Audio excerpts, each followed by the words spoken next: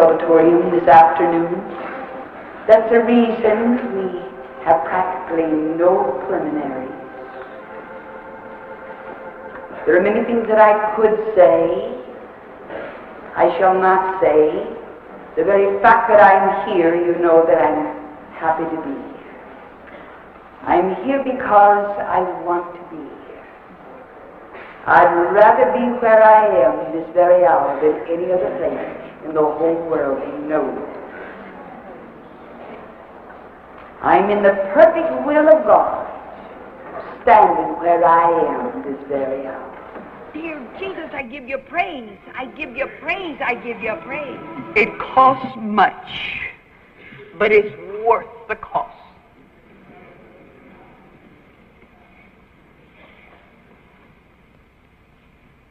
It costs everything. If you really want to know the price, if you really want to know the price, I'll tell you. It'll cost you everything.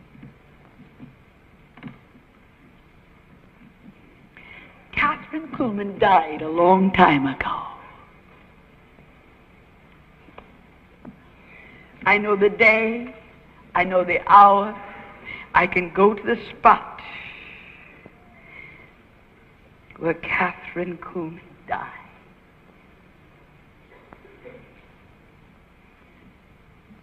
But you see, for me, it was easy because I had nothing.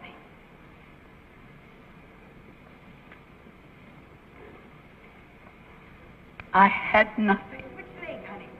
Which leg? Jump down on it. I couldn't do that. You couldn't? No, I can't do that. Do it again, just go on, do it again. You mean you couldn't? You mean you just can't believe it? Run, honey, run over there. Go on. Go on, run over there. Run. Run.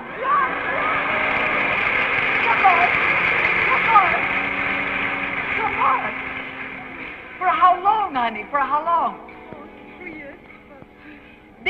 Are you from Germany? Yes. Did you expect this to happen when you came from Germany? Huh? You didn't know what to be. Do I talk too fast for you, right? Yeah. I can't understand her and she can't understand me very well, but the Holy Spirit speaks a universal language. That's what's so wonderful. I know better than anyone else from whence I've come. From a little crossroads town in Missouri with a population of 1,200 people.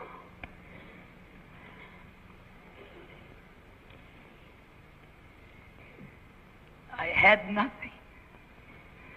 I was born without talent. Most people are born with something.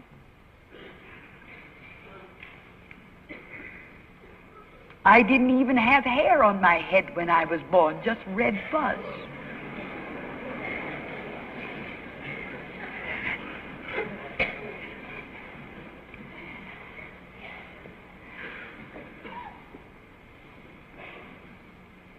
One day, I just looked up and said, "Wonderful Jesus, I have nothing. I have nothing to give you but my love. That's all that I can give you. And I love you with all my heart. And I give you my body as a living sacrifice. If you can take nothing and use it, then here's nothing. Take it. It isn't silver vessels that he's asking for. It isn't golden vessels that he needs.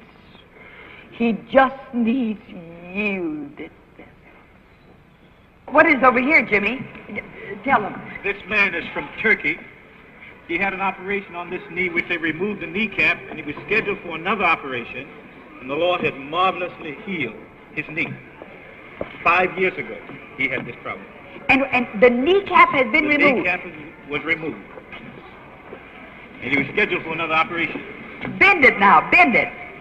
Praise God. Praise God. Is there no pain at all? No pain. Hallelujah. And the kneecap has been removed. The man is from Turkey.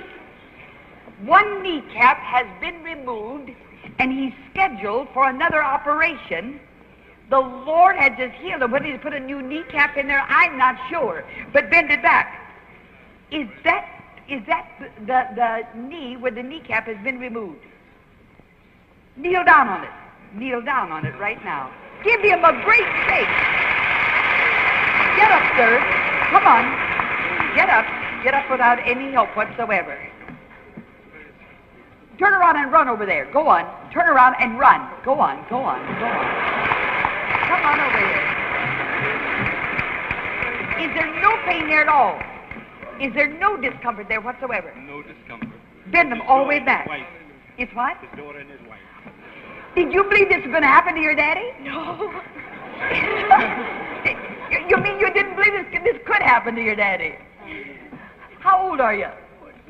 14 years old. And the family is from Turkey, right? Did you think something might happen to your daddy? Yeah. Are you happy? Yeah. Turn around and tell the people how happy you are. Tell them. Tell them. Tell them. You just can't talk. Dear Jesus, the power of the Holy Ghost just goes through her body. Let her go. The power of God goes through her body. The glory that's on this man. This man is getting something more, I'll tell you. He's getting something. Keep seated. That is the power of the Holy Ghost.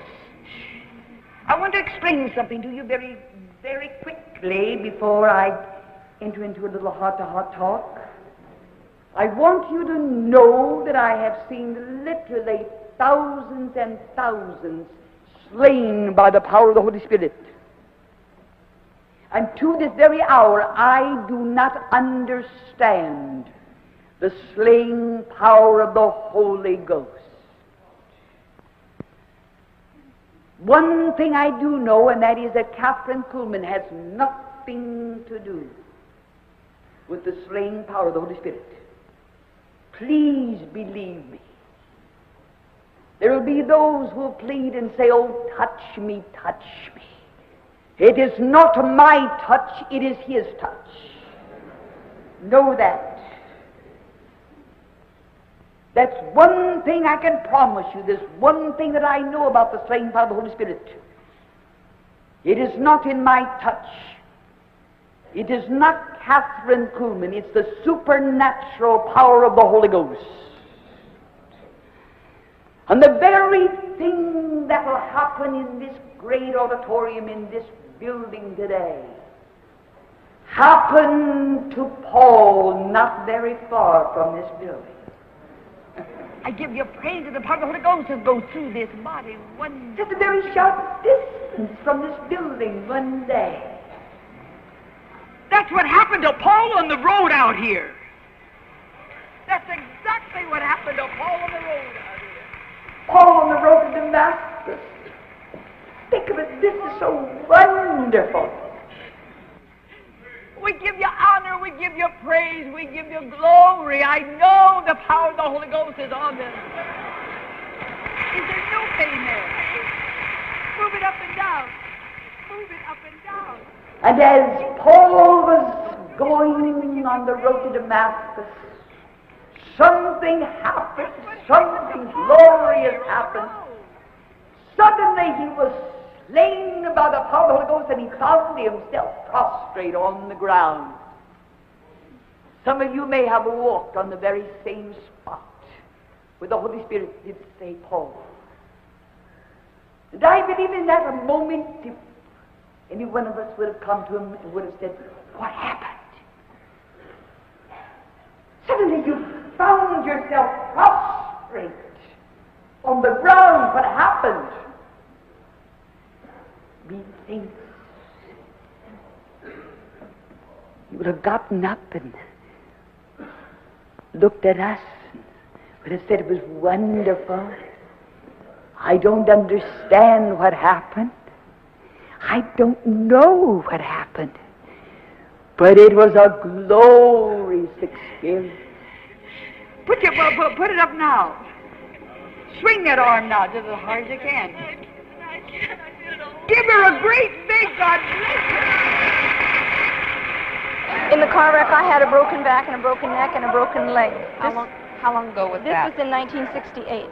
And what has happened since? And since then, I've had extreme pain in my right arm and in my shoulder. And though my neck and my back and my leg got all right, all the ligaments were pulled loose from the back of my spine down into my arm. And I lost all the power in this arm to where I have only 5-pound pressures all the time. And was in pain. If you see the dark circles under my eyes from not being able to sleep from pain. That's old-time power.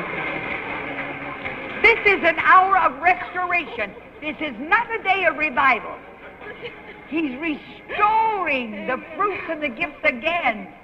The fruits of... Honey, you'll never be able to stand on your feet.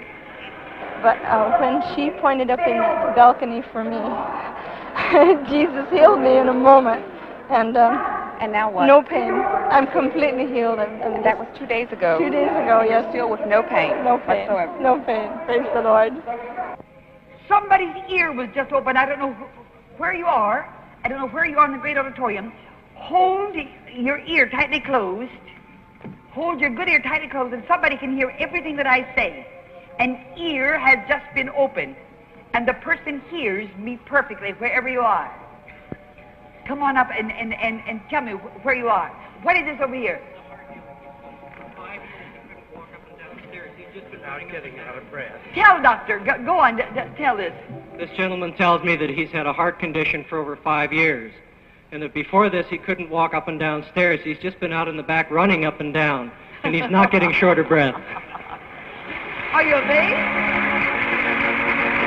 Tell the people. Where are you from? And for 5 years you've had this heart condition. Yes, I couldn't run up and down the stairs. I couldn't walk up the stairs without getting out of breath. And when Kathryn mentioned that there was a healing in the balcony of a heart condition, I felt strangely warmed. And I tried running up the stairs, and I didn't get out of breath. Praise the Lord. Where do you go to church? Methodist Church. Another Methodist. Dear Jesus, the thanks. Oh, with the power. Keep running, my brother. Keep running. It'll be all right. That's a beautiful heart condition. What is this over here? Here is a minister from Australia. People, the Holy Spirit is moving so fast. Hallelujah. The Holy Spirit is moving so fast in this place. I give you praise.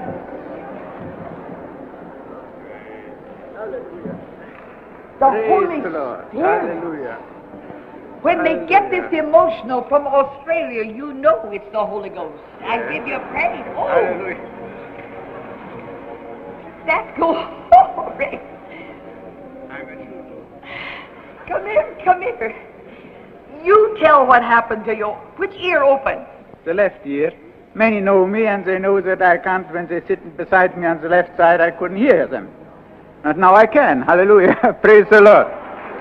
Hold this ear tightly closed. Do you hear me now? Yes. Do you hear me now? Yes. Do you hear me now? Yes. Do you still hear me? Yes. How great thou art. Then sings my soul, lift. But then the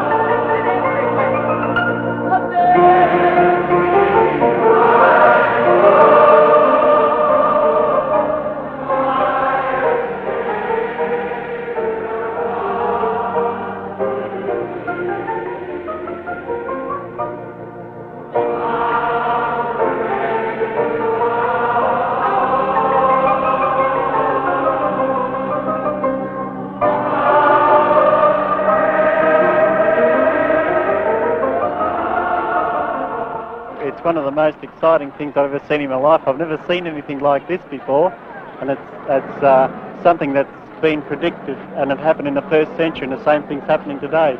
So it's really amazing. What's happened to me in the conference? Well, righteousness, peace, and joy in the Holy Spirit. You're really enjoying kingdom living now. Yes. Have been for some time. To be saved and to be baptized with the Holy Spirit and then to come back to Jerusalem and meet Jesus here, I think it's just something, just a rarity. I think it's a once-in-a-lifetime thing. I think it's unique. I just praise God for it. I have been always searching for the leading of the Holy Spirit of God, and I'm very happy to be here, and this whole impact just gives us more strength. What is the impact on you personally? Well, of course, I was baptized in the Spirit already, and this is just a kind of gathering of fellowship together, sharing the blessing of the Lord with fellow Christians, fellow pilgrims. Oh, everything was great. We just enjoyed ourselves, and we're built up in the Lord, and the people are great, the city is great, and praise the Lord. It's been most beautiful, and I have grown in the Spirit since I've been here, although I've been baptized before in the Holy Spirit, but I've grown tremendously in the Holy Spirit since I've been here. And I wish that everybody in the whole world could come. This is the day that the Lord hath made, that the Lord hath made. We will rejoice and be glad in it, and be glad in it. This is the day that the Lord hath made. We will rejoice and be glad in it. Oh, this is the day that the Lord hath made. This is the day. For in the last days, saith God, I will pour out of my Spirit upon all flesh. Your sons and your daughters shall prophesy. Your old men shall dream dreams. And upon my servants and handmaidens will I pour out of my Spirit.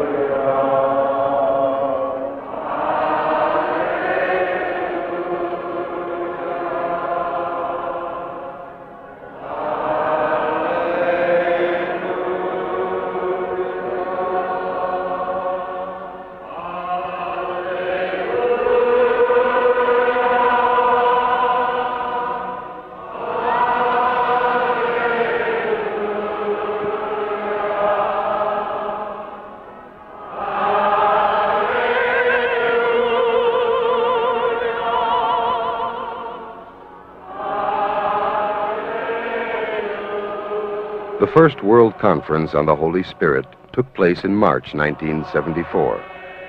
The second World Conference on the Holy Spirit is scheduled for November 1975 in Jerusalem, Israel.